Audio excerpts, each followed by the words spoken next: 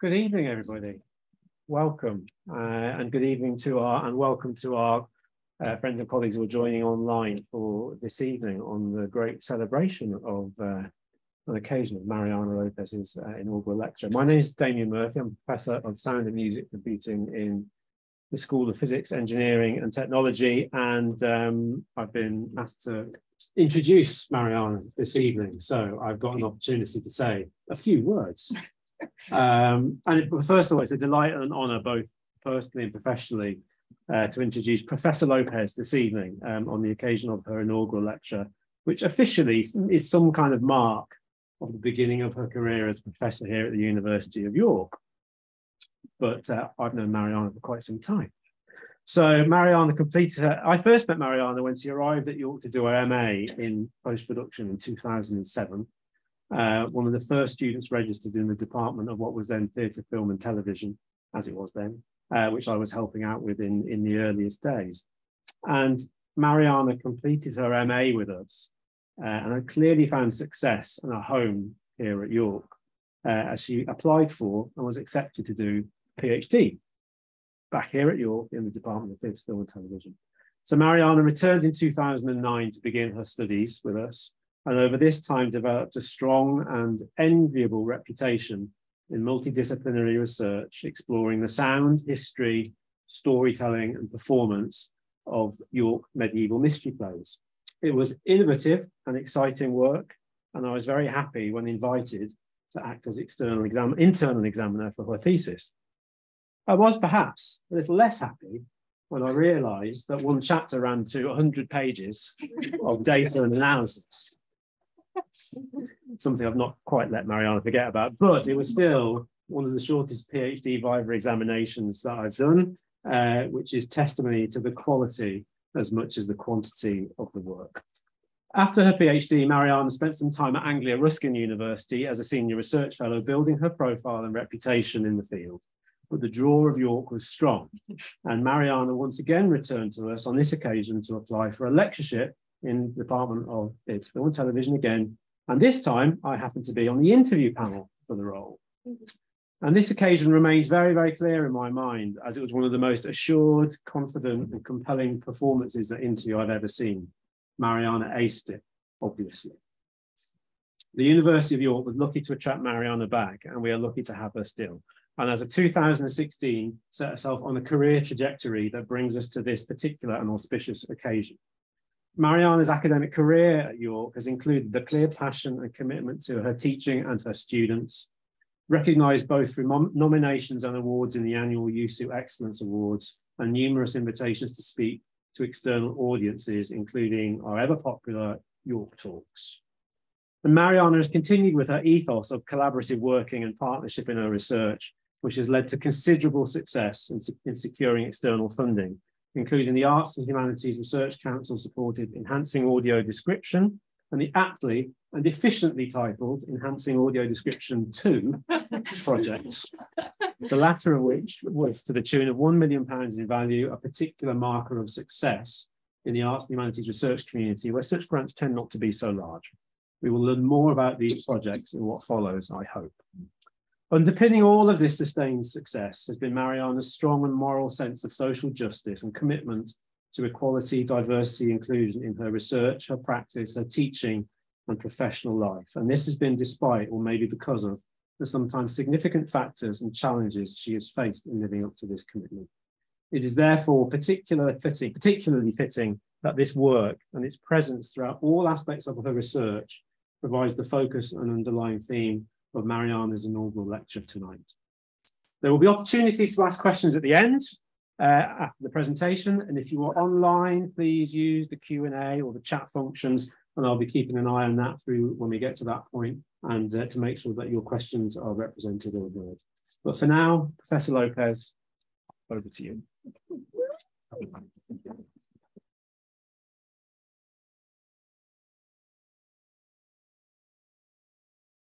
And start a timer, because if I can write 200 words, 200 pages of a chapter, imagine how much I can speak.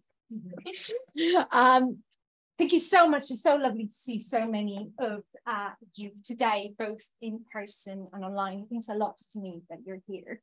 I'd like to start with some thank yous. And firstly, I'd like to thank Damien for a lovely presentation. But also, Damien has been supporting me for over a decade. I do truly mean it when I say that I wouldn't be standing here giving the lecture if it wasn't for this wonderful man who has supported me throughout my career, but also encouraged me to apply for the promotion to professor, even though there was no end of people telling me I was never going to get it. But Damien showed unfaltering belief in myself and my skills as a researcher, an educator, and a practitioner. So thanks to you. But also I would like to take an opportunity to thank all the wonderful women in academia that when I reached out and asked about their experiences as women applying for a promotion to professor, they gave a wealth of advice. They didn't just give advice, they read drafts of the application, they provided feedback. And very importantly to me, they shared their stories of their challenges. And that is really, together with Damien's support, that really propelled me to apply for this promotion. What I'm going to be doing today is telling you about my research, of course, and my practice, but I'd also like to tell you about myself as a person and my identity, because that has shaped everything I've chosen to do. I am a woman in academia, but very importantly, I'm a Latina in academia, and I'm an immigrant as well. We see we have representation here. And I'm an immigrant as I'm from Argentina. And all these characteristics, this identity has shaped how I see the academic sector, how I see the audio and acoustic engineering sector, and how I interact within those spaces and how I do my work. Today, I'm going to be sharing a number of stories, anecdotes, reflections, and some of them are not always or never going to be particularly positive. There might be negative behavior that I allude to. And I do ask you that if for some reason you see yourself represented in that negative behavior, that you please don't take it personally. I am here to raise awareness. I'm using this position to raise awareness of what it means to be a person with all of these identities in the academic community, but also the audio, sound design, engineering community. I'd also like to say that I can only speak from my own experiences, and those are different from everyone that belongs to different minority groups and different intersections. And I'm also very, very aware of my own privileges, which are many. And I know and completely acknowledge that a lot of people face larger and have faced and will continue to face, sadly, more challenges than I do. But I do hope you find these reflections useful. So I'd like to start with an image. And I'm going to lower the light so that you can see this wonderful image a bit better. So does anybody recognize these two women on screen and the occasion for these two women on screen? Oh, who are they? J-Lo or Shakira. And do you know what this is? It's a Super Bowl. These are my Zumba participants. Exactly. So on the left, we have Shakira, and on the right, we have J-Lo, Jennifer López, just in case you're not in the know. And this is the halftime Super Bowl performance in February 2020. Quite an important month and year as well.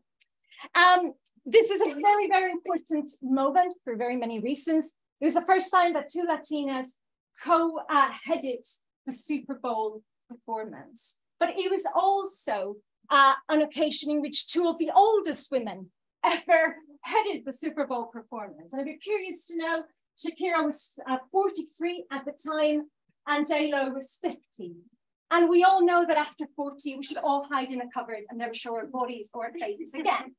So the fact that they were allowed to perform in an international stage is very meaningful as well. The performance was hailed as a success. Wonderful dancing skills, wonderful singing, wonderful performance. And it was hailed as a celebration of Latin heritage. Now, of course, there's always people criticizing things. And some people thought it was too sexy. Some people even say it was soft porn. Yeah, I don't know. Yeah, I don't know. Now, I didn't even think someone could just be too sexy, and that I just thought you know, sexy or not. And also, I didn't know that could be a bad thing either. So there you go. So we can probably ignore all that and focus on the positive. This performance is actually really meaningful to me. I have watched it a few times. I absolutely love it. And I wouldn't be able to put in words to you why it means so much to me. Probably because we have two powers of the music industry, two Latinas together performing on stage, in an international stage. And to me, for example, Shakira means a lot. I grew up with her music when I was she's very, very iconic in Argentinian music. She's very much loved. And I grew up as a teenager with her music. You know, the typical singing along in your bedroom, everybody does it. My parents will remember, fondly or not, many car journeys with the same album in repeat. So I have memories, they have memories. So very, very important to me growing up, and still important to me. Representation, they say it matters. They say it matters as seeing ourselves in other people that look and have a similar identity to our own. And these two women, they matter to me. When I announced my promotion on social media, I received many beautiful messages. Thank you very much. But there was one that stood out to me because it was a personal message, a private message from someone I actually don't know. And I, of course, anonymized the text so that they wouldn't be made recognizable. They sent me the following. They said, congratulations on becoming probably the first, maybe the only woman of color professor of sound. I just want to say how happy I am to see people like you succeed in a very non-diverse role and in sound. I don't know if this is true, this statement. I actually don't know. I don't know other Latinas in sound or other fields as professors in the UK. And at an international level, outside of Latin America, it's true that I actually don't know any. So this might be true or not. We can also stand here and discuss the definition of women of color for quite a long time, but we won't be doing that today. But what matters to me about the statement is what it meant for the person that wrote it. It's not about me, really. It's about what it represented to this person. Because representation does matter. I chose to do this inaugural lecture because I believe representation does matter. And I know that me being in this position that is a privilege, is an influential position, does matter to a lot of people that might see themselves reflected in myself. A few months ago, I came across some research by Keisha Thomas, Emeritus Professor of Industrial and Organization Psychology and African American Studies at University of Georgia. Keisha Thomas has been doing some very interesting research on what she calls from pet to threat. And she has been studying the experiences of women of color in general, but more specific, Black women in academia and beyond, and how they're treated by the organizations in which they work. What does it mean, pet and threat, in Keisha Thomas's work? Pet would be a woman that enters an organization and is the typical token for diversity. It's the person that you might recognize this, does all the outreach workshops, goes to every school, does every diversity and equality workshop, appears in every promotional video, because the truth is there's no one else to appear in the promotional video. And they need to look, organizations need to look like they're doing a good job. Of course, they're not, but it doesn't matter, it looks good. So they appear in every video. They are not seen as influential. And as a result, they are nurtured, they are supported. But what happens if they become influential, if they can have a say? Keisha Thomas tells us that's when they turn into threats. So threats are women in these organizations that do have influence. They're minorities that have been able to advance through their career successfully. And then what happens is they start being seen as suspicious. They're ostracized because how could they be so successful? Surely the system is rigged against them. So they're ostracized, marginalized further. They're a reminder to institutions that leadership can be different to what we're told it has to be. They show that there's a different potential to a different career path that can be equally successful. They destabilize the organization by showing that. Then they're suspicious, they're threats. And generally, her work shows that support is often withdrawn. Mentorship is withdrawn as a result.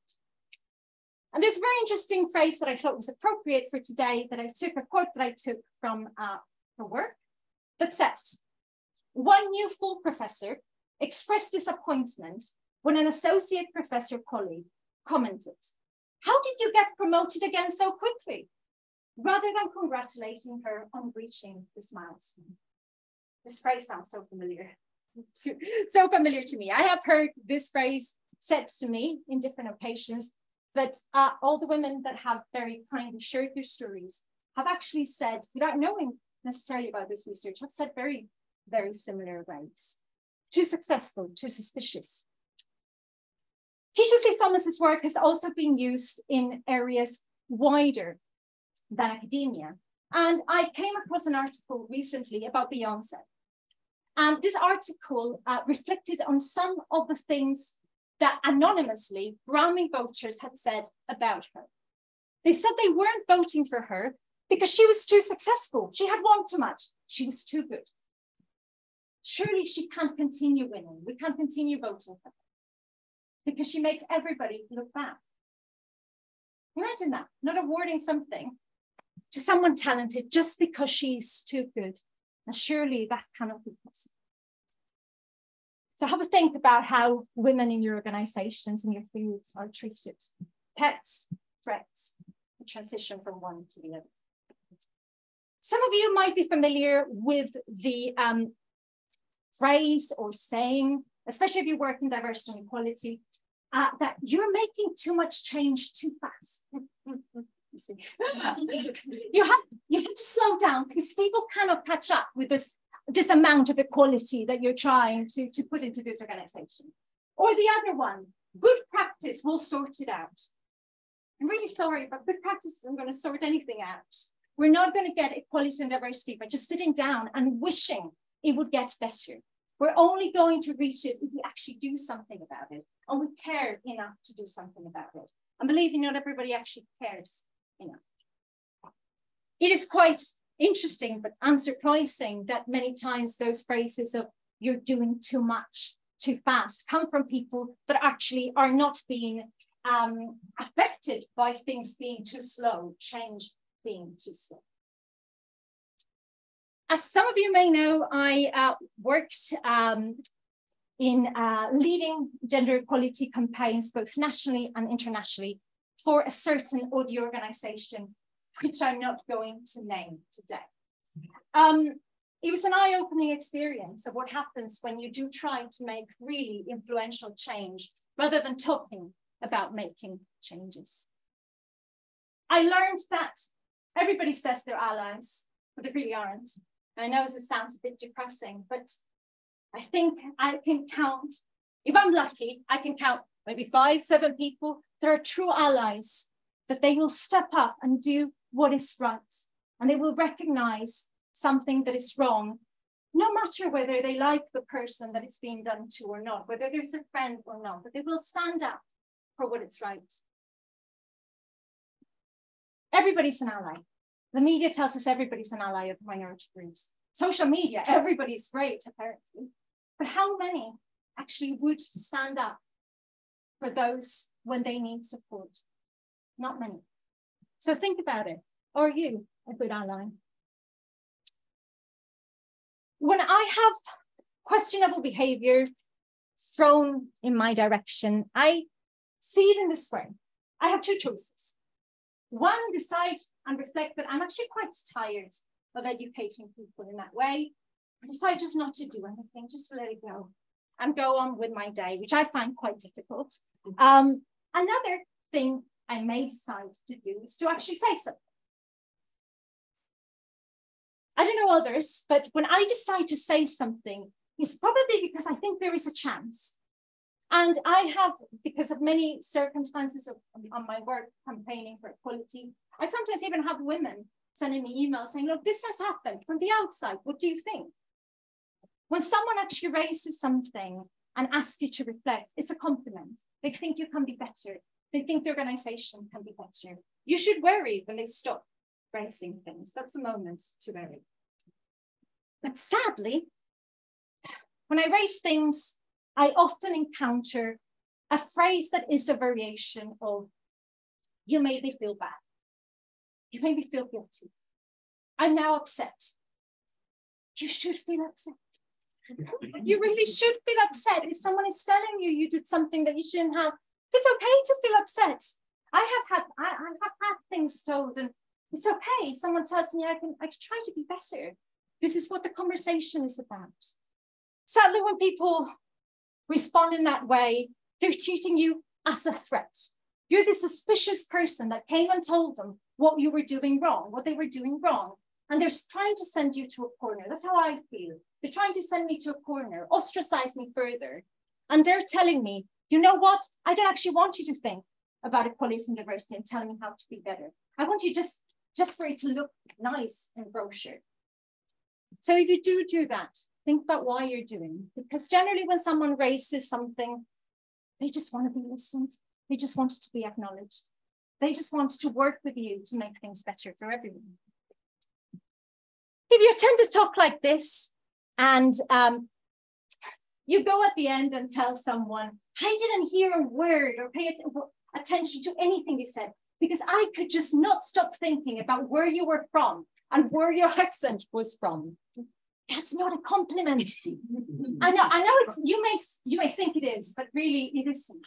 I have been in so many occasions when people have told me this. I have been surrounded maybe by native speakers, British colleagues, other researchers, and they get congratulated for their research. I am asked about my accent. It's quite depressing. And I have talked with other academics who are immigrants, and they have shared similar experiences. It's not fun. And don't do it at the end of here as a joke, so I probably won't find it. Just if you're thinking to try to wind me up. So why am I telling you all this? I'm telling you all this because it has shaped, those experiences have shaped who I am, has shaped how I think about academia, how I think about the audio field, about sound design field, etc. It has shaped the research I do, but it has also shaped my interactions within those areas, how I feel about people when they approach me, what I think they're thinking about me, etc. It shapes everything. It's impossible for them not to. I used to think that you could separate yourself from your research. We are told so many times in academia, write in the third person, make sure you're as distant to your subject of study as possible so that you can be objective. I just don't think that's true. I don't think we can do that. Everything we do in research and our jobs is to do with who we are. And I'd like to thank my friend and colleague Dan Walser for helping me see this. Dan and I edited a book collection on audio education together, which is available for purchase if you want online or in your local bookshop. But Dan edited my book chapter when we were working together. And I wrote on gamification in the audio engineering in universities. And Dan, when he read my chapter, said, look, everything's so right, everything's good, but I don't get a sense of who you are when you write. I just don't know. Why are you interested in this? Why don't you add a little bit more about this? And I was a bit like, oh, that means I need to make changes. But he was absolutely right, because the reality is I choose those pedagogical techniques because I worked for many years as a teacher of English as a foreign language with my parents. And that has shaped how I think about interaction in the classroom. So it's absolutely relevant. So thank you so much, Dan, if you're listening, for all your support. Another thing that there's a piece of advice, you see, that I always give new researchers. Do you want to hear what it is? Yes. yes, I'm going to tell you anyway. So, you know, I hope you want to listen. Is you should research what makes you angry. I'm obviously angry about a few things, so this helps me. Now, and there's so much to be angry about, isn't it? It's great because it's going to fuel all your academic career. So you have loads ahead of you. But besides researching what makes me angry, I also realized not that long ago that my research all has in common an aspect of social justice in it. Either when I research accessibility and audio techniques and design, that is about social justice, but also when I research the past and past societies and their representation and their sound, that also is about social justice. So what I'm going to be telling you about now is about those projects. So I'll start telling you a little bit about my work on accessibility. In terms of accessibility, I work on alternatives to audio description for visually impaired film and television audiences. And what I have done that Damien has already alluded to is work on what I have unoriginally called Enhancing Audio Description 1 and 2.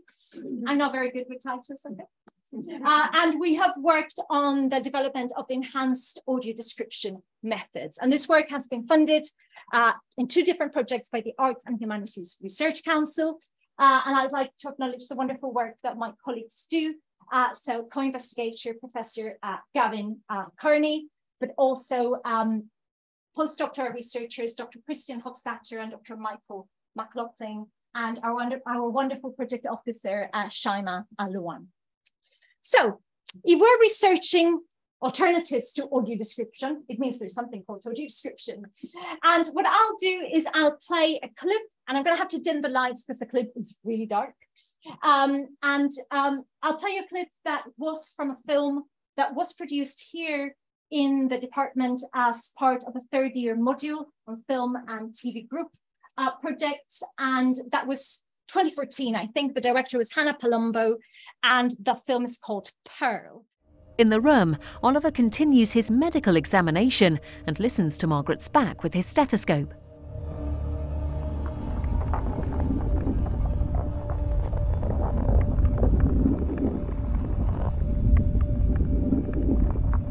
He frowns and looks at Margaret in alarm. Oliver takes the stethoscope off and stands up. Cecily watches again. I'm going to get better, aren't I? You're a tough girl, Margaret. I think you'll be fine. Excuse me. Margaret stops Oliver and holds out her hand with a polished white pearl in her palm. Cecily comes in. When did you take this? It's all right. These are not to give away. A word, Miss Grimshaw. Now, please. Margaret watches as Cecily turns and walks out of the room with the pearl, followed by Oliver. The 2 of them stand by a fire in the gloomy hallway.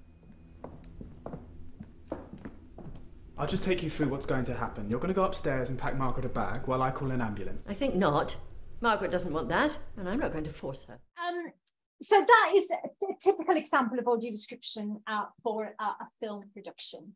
And why are we researching alternatives to audio description? So audio description is very important, essential to many visually impaired people accessing film and television. But one of the challenges of audio description is that it is a process, like most accessibility work, that is completely separate from the creative and technical process of making a film and television production. So something is completed and sent to an audio describer or an audio description company to create this accessibility layer. And what may happen is that the audio description doesn't always perfectly match the original production, for example, in tone or genre, etc. And there might even be cases in which the focus that the audio description took is maybe not necessarily the focus that the filmmaking team or television making team would have taken. Another important aspect that drives the work on enhanced audio description is actually problems of diversity. To me, accessibility should all be about diversity. It's about acknowledging different ways of experiencing audiovisual material. But it really isn't, because if you're a visually impaired person and you want to access film or television, you have two options. You switch it on or you switch it off. And that's if it's even available. So UK broadcasting has about 20% of programming with audio description. And I have learned through my wonderful doctoral researchers that in other countries, there's even less than that. So it's much more challenging. But there is no consideration on different preferences. And different preferences are not necessarily linked to a type of visual impairment. It might have to do with just aesthetic preferences in general. So what we aim to do in our work is to personalize accessibility, to give end users a choice of how they can access material. At a very basic level, this might be having an option between audio description and our EAD methods. And at a more granular level is having options within those layers of access. Another thing we do is embrace creativity. There's a lot of discussion within audio description scholarship about objectivity and subjectivity. But you really cannot be objective in audio description. You are constantly choosing in very limited gaps what to describe and how that is described. So it is a subjective practice. And we completely embrace this and we turn it into something creative. And we do that by harnessing the power of sound design to provide engagement and accessibility. We go beyond kind of using the voice, the words to provide access. And instead we look at how other sound elements can provide accessibility as well. The general aim is to reduce verbal descriptions and focus on sound design as an accessibility method. So how do we actually do this in practice? We combine three main methods: sound effects, binaural audio, and iVoice, which combined are what we call the EAD methods. So let's just go through each of them to explain a little bit more what that means. So to discuss sound effects, if we go back to that example of that film Pearl, towards the end of that film, sorry for the spoiler, there is a beautiful sequence in which Margaret, the main character, runs very dramatically along the beach towards the shore. And she's followed by her mother and the doctor. In the original film, the students decided to focus mostly on how cinematography and the musical score could provide engagement with the scene. And it works very well in the original production. And surprisingly, when we tested this with visually impaired people, nobody could really follow what was happening because you could only hear the musical score. And musical scores on their own don't generally tell us what's happening. And there might be conflicting opinions on what emotionally is happening as well. So we did something that is actually very, very simple. We brought back all the sound effects that had been removed. So in our version, we can hear the characters. We can hear Margaret running along the beach. We can hear her footsteps. More importantly, we can hear her breathing. Breathing is very important because when we don't see an image, it establishes presence. It tells us someone is there, but it also tells us the motion of that character depending on how they're breathing. In addition to that, we can hear the ambiances. We can hear the waves, we can hear the wind, we can hear the seagulls. So it tells us where they are. Additionally, this particular scene had a moment in which we can see Margaret's mother mouthing the words, Margaret, Margaret, Margaret, but we couldn't hear them. So we just contacted the actress and asked her, can you just stand on top of a hill and just say, Margaret, Margaret, Margaret. She couldn't come to the studio. We don't just make everybody standing. So she recorded those lines and we added it to the production.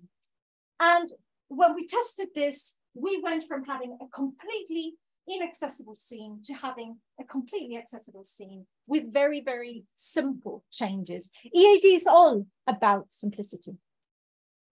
So that's the sound effects. What about binaural audio? So binaural audio, in very simple words, is 3D audio through headphones. So it's wearing headphones and listening to audio, but you don't just hear a left and a right. You hear a front and a back, and you hear a height component and everything around it. Our work has been focusing mostly on binaural audio and headphone reproduction, although we're now also focusing on loudspeaker arrays.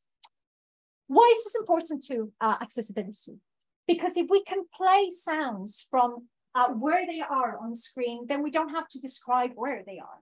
So we can break away from the dialogue being in film and television, always from the center speaker, and make the dialogue follow the movement of the characters. So you will see where a character is going from and to, but also if you do the same with sounding objects, you don't need to describe them. So for example, you might hear a fire crackling at your back on the right, someone opening the door at the back towards your left, and someone pouring a drink in front of you.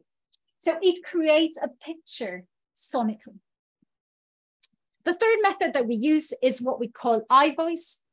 It's a fancy term from sound theorist Michel Chiol, and in the use that we give it is a first-person description or narration. And this is when there are elements in the production we're working on that we feel cannot be really conveyed through sound effects or spatialization. And we include a short description by the main character or characters to explain the information. And we do it very briefly, and we process it with reverberation, so with acoustics information, so that it can be differentiated from the rest of the dialogue and monologues and voiceover from the production. And those three methods together are what we call the EAD methods, and they're designed to be incorporated to the film and television workflows from the start. So here, accessibility is no longer an add-on, it's integral to the production. It's as important as editing, as sound design, as directing, as performance. It's crucial. He listens with his stethoscope.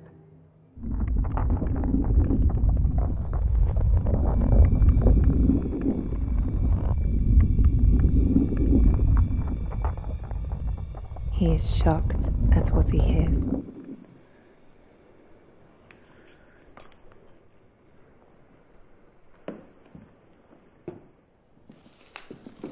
I'm going to get better, aren't I?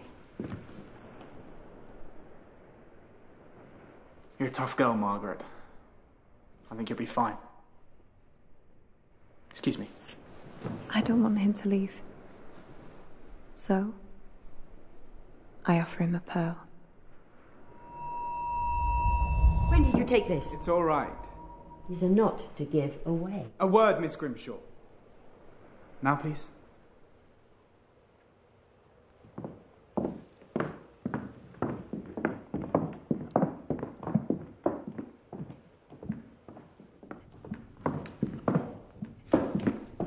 I'll just take you through what's going to happen. You're going to go upstairs and pack Margaret a bag while I call an ambulance. I think not. Margaret doesn't want that, and I'm not going to force her. So now I would like to tell you a little bit about my other main field of research, that is acoustical heritage and historical soundscapes. The images are a bit dark, so you might not necessarily see them very clearly. But on the left, that is an image of Dowkerbottom Cave in the Yorkshire Dales. And this is from the project Acoustic Atlas by the amazing Dr. Kobe van Tonder. Please do check out her work, and you can do kind of real-time hearing yourself in different spaces. So please do visit her website. And on the right is a photo from the project Cathedral Acoustics, led by another wonderful researcher, Dr. Lidia Alvarez Morales. And both projects were funded by the European Commission under the Marie Sklodowska-Curie Fellowship. So what does acoustical heritage and historical soundscapes means? It is the study of past cultures through the consideration of their sonic experiences. This could be considering individual sounds and their importance, but also combinations of sounds into soundscapes, but also environments. So how the acoustics of environments affects the emission of sound, but also the perception of sounds. And this can be done in very many different ways. From an acoustical engineering perspective, what we tend to do is acoustic measurements. And that is a picture from King's College Chapel in Cambridge from a while back. And in red and blue is me looking incredibly stressed. And that green light over there, that's a loudspeaker placed on a pulpit area. So this is the choir area of King's College Chapel. And what we generally do for measurements is we play a signal that is a sine sweep. So an audio signal that goes from really low frequencies to really high frequencies. And we record it back to microphones. In this case, at the back, there's a sound film mic that in very, very general terms, it's like a 3D audio mic. And at the front, the Match Future dummy head, which has microphones in its ears and replicates kind of human hearing. So what we do is we play the signal in the space that we're interested in studying, and we record how it sounds in that space. And the position of the source and the microphones hopefully has a connection to the use of that space. And we would make loads of different combinations to study the space in different ways. What we do after we do the recordings is what we call a deconvolution process. We separate the original signal that we played and that we know what it is from the reaction of the space to that signal. And what we end up is with a very underwhelming sound that sounds a little bit like a hand clap. But the really interesting thing about that is that you can derive a lot of objective data, so numerical data. And that can tell you a lot about the space. It can tell you how intelligible speech is in certain positions. It can tell you how defined or not musical notes are. It can tell you how wide a sound source appeared and maybe how enveloping the sound experience might be, as well as how fast sound decays or not in that space. Another thing that might happen, another scenario, is that the space that you want to study is not a space, if we're talking about historical spaces, heritage sites, may no longer exist, or it may not be in existence in the format structure that you wish to study. And in those cases, we work with virtual modules. And this is another photo from Lydia's work on cathedral acoustics. This is the Lady Chapel of Ely Cathedral. And Lydia, in this case, was interested in studying the acoustics of the space in the past. So here you have the acoustic models. And on the far right, this is the space as it was when we took the measurements in 2019. This helps us validate that the computer module is working as close to reality as possible. In the middle, you have the space in 1930. So the model is modified to match the historical records. And on the far left is the space in the 14th century based on the evidence that exists about it. And for each of these models, we can derive more of those impulse responses, those little hand clapping like sounds that tell us about the space and how the acoustics changed throughout history. But thankfully, not everything is about numbers. And you can also hear the space. And what you can do is do recordings that are hopefully relevant to the space you're studying, and then combine them through a process called convolution, and hear how that audio might have sound in those spaces. And this is another amazing researcher and artist. This is Dr. Pierre-Philippe Deschamps, who we have a habit of just chucking inside an anechoic chamber and getting to sing. And he's been doing this for years. And this is an anechoic chamber, so it's a space with no acoustic reflections. And this is a recording that Lydia has very kindly sent to me. And you will be able to hear first Pierre's voice as it sounds in that anechoic chamber, but then combined with the results of the Cathedral Acoustics project. Gloria in excelsis Deo, et in terra pax hominibus, bone voluntatis, lodamus Deo, benedicimus Deo, adoramus Deo, glorificamus Deo, gratias gaudimus Dei.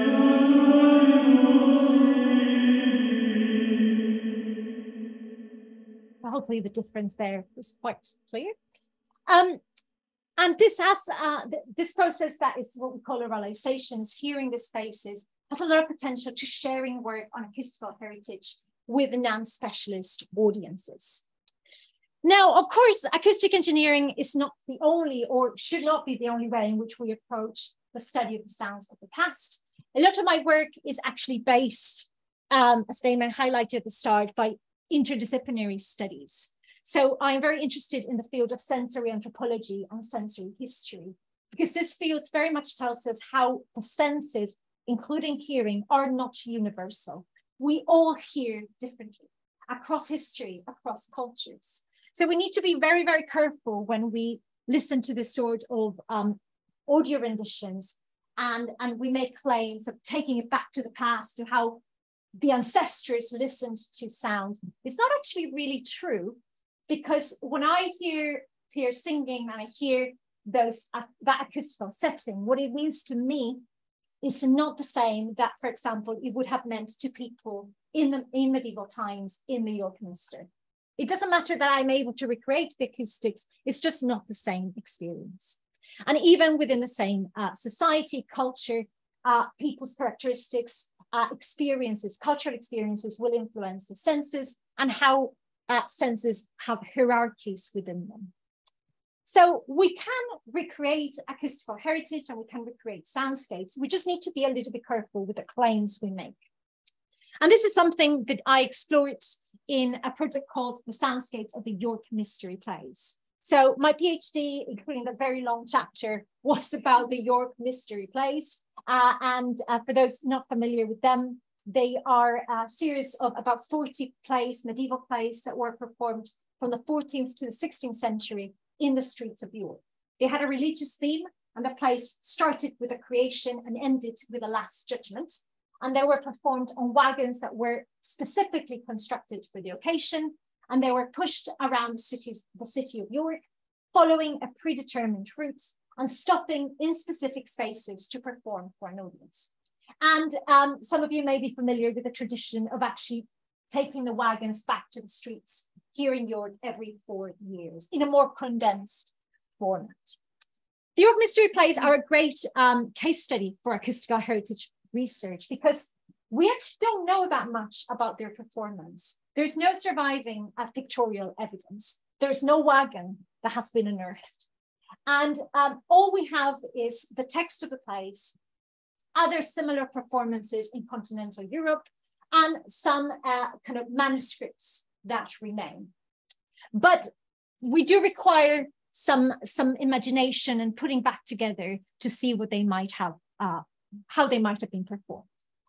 So what the Soundscapes of the York Mystery Plays looked to do was to provide the visitor of this interactive website with an opportunity to play with the sounds and acoustics of the mystery plays. So you can listen to the performance audio and then change the acoustical settings, all based on possible settings for the plays.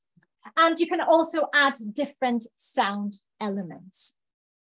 And these are some of the sound elements that you can add. It was a very good day in the office. And I'd like to acknowledge the cooperation of Basil, the pig, here. And I don't want to disappoint you, but he's not a medieval pig. He's just a pig. And I always like to say that one can only work with the pigs you have available. And this is what I had available. But all the sounds are based on research on what sounds might have been present during different performances. But the interface also had two main aims. One is to avoid this crystallization of acoustical heritage and historical soundscapes experiences. This idea that there is one version of the sounds of the past that we're presenting to audiences, when the reality is that there's a lot of things that we don't know. So I wanted to open up that to people to explore and make their own decisions as to what they thought the performance might have been like. There's another very important aim that has to do with representation, and to me, with social justice and diversity, is that there is a huge gap in research of medieval drama acoustics. When you go through research on theatre acoustics historically, you will find that books jump from Greek and Roman to Elizabethan theatre. There's quite a few centuries in the middle.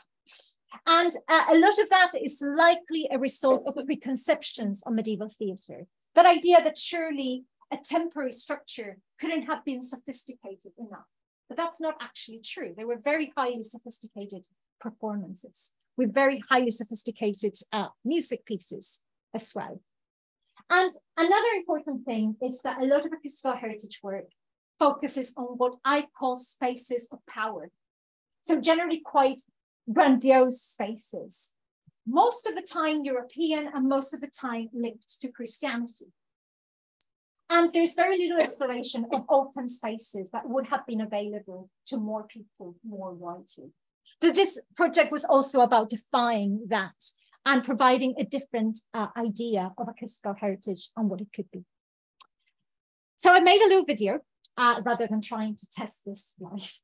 And the video will take you from how the interface goes from a virtual rendition of an illuminated page that invites the user to go to watch the mystery plays in Stonegate, which is where the acoustic measurements and the computer models were done.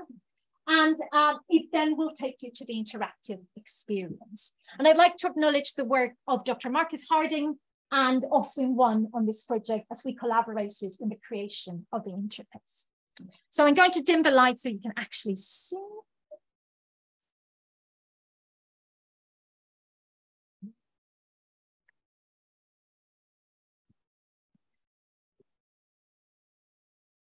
So clicking on the manicule takes you to a medieval map of York, and the little wagon there is exactly where the wagon was placed in the virtual models. Alleluia.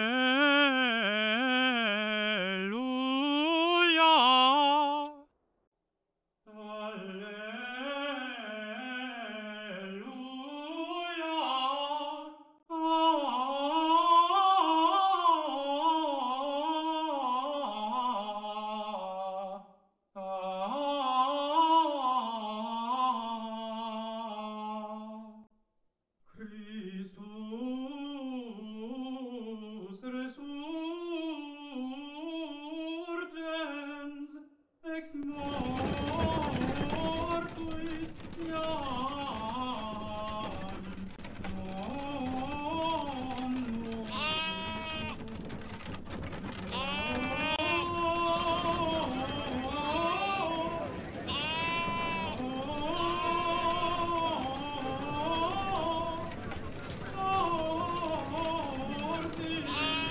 non Here, Lord. Come near and see. He is not here, be soft to say. The place is void, but he in the way. So a lot of my work in this field is really underpinned by this interest in how do researchers in this field decide what is worthy of study, and why are some other spaces like street spaces largely ignored, and what that means for heritage studies and for diversity of heritage studies. But also, whose spaces are they? Whose acoustical heritage is it? And what happens when with researchers from, for example, European universities, acoustics teams, go to communities that are not their own and do that research and extract that acoustical heritage, so to speak? Whose research is it? How are they involving that those communities? And if they're not, what are the ethical challenges of doing that? And very much a feeling that the way forward for that field to me is one of interdisciplinarity. Acoustical heritage, acoustic engineering work focusing on acoustical heritage tends to have problems of lack of considerations of cultural aspects, whereas arts and humanities only focus projects tend to also sometimes not make the most of technological advancements and how they can aid research. This brings me to my work on sonic medievalisms in games. That image is a little bit difficult to see, but that's The Witcher 3, The Wild Hunt. And this is the exploration of how games represent the Middle Ages sonically. What are they telling us about what they believe the Middle Ages are? And this, to me, is important in two main reasons. One is that the Soundscapes of the York Mystery Plays did look a lot into gaming techniques to explore how we could better provide experiences of acoustical heritage to non-specialist audiences and how to engage them better.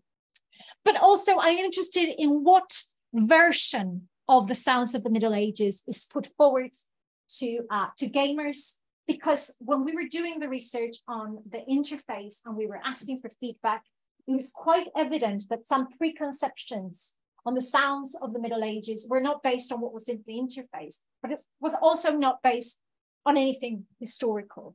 So it is very likely that it has to do with preconceptions and medievalisms.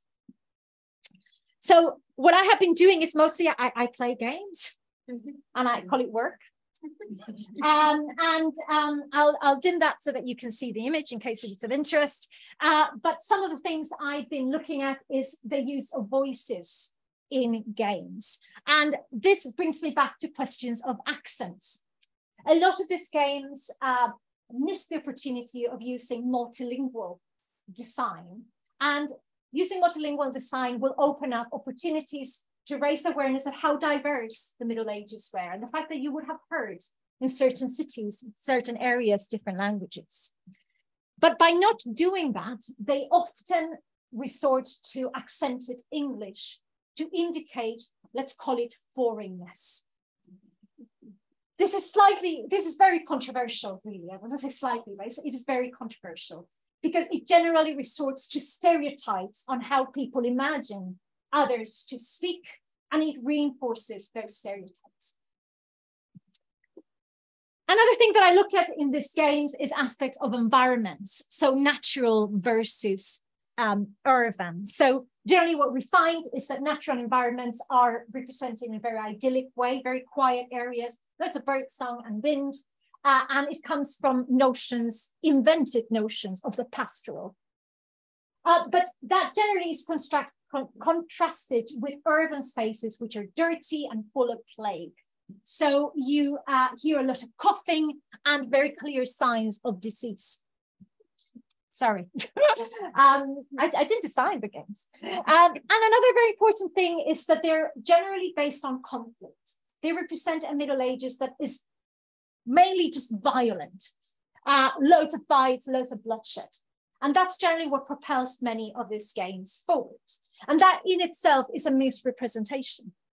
What I love about The Witcher 3 Wild Hunt is that it actually has loads of beautiful moments in which it depicts cultural moments linked to sound. So full musical performances, but also there is a part of the game in which to progress, you have to stage a medieval drama play, which I love, of course, love that bit. That kind of starts a move in the right direction of it's not just about the battles, but there's more to the Middle Ages than that. And I have also been looking into aspects of religion, spirituality, and magic that are often very, very intertwined. Generally, you get this twinkly sounds to represent magic, but also religion. And interestingly enough, renditions of acoustical settings, reverberation, are very, very often used to indicate religious, magical, spiritual experiences. But what are these games telling us about the Middle Ages? How diverse, non-diverse are? The Middle Ages were diverse, but they're not being represented as such. And this is important to me because the feeling of historical empathy is important. If we're not able to empathize with people from the past, it's very likely that we cannot empathize with people in the present that are different to us. So this is very, very important for that social justice component. I hope I have managed to take you very quickly through different projects that might seem very different from the outside, but to me are closely connected by this interest in diversity, representation, equality, and social justice. And I'd like to finish with a poem from an Uruguayan poet called Juana de Ibarburu. And I'd like to thank my mum that recommended this particular poet for today. And I also realized that at the start, I thanked everyone except my family and my partner.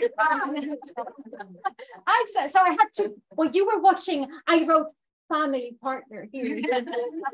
So thank you so much to them for listening to me throughout the process of the application. I'm sure they were happy when I finally got it, because then I could stop talking about it.